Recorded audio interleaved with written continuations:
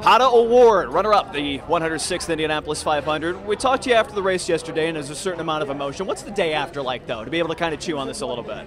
It's still a little bittersweet, man. It sucks to get that close and just not quite have enough to get by him. There was one more lap, but I had a feeling even if I got by him, he would have zoomed past me in the next straightaway. They were unbelievably quick in the straight line.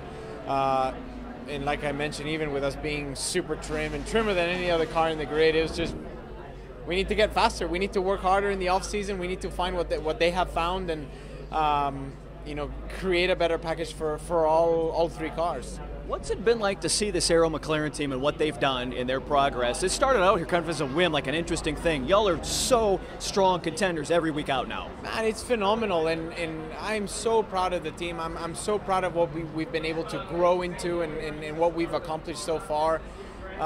Everybody knew that we were there, and but I have to say, the Marcus and Scott and Alex and Jimmy, all these guys, Tony. I mean, all these guys.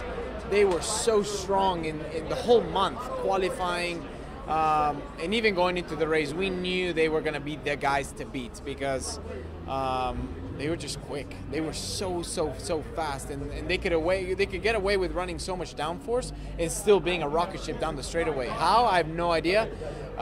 So yeah, we need to find the secrets, and but it's cool, man. It's such an event, and we should all be very proud of what we were able to accomplish. It's my best Indy 500 finish. It's the best for the team as well. Both, two cars in the top 5, so I think we can be very happy with that. But it stings. I know it's I know the guys in my stand and the rest of the team is a little heartbroken because it is what you work for all year most of the time, and it was so close. It's got you ready for 23 already then. Oh, for sure. Good luck, man. Thanks, man.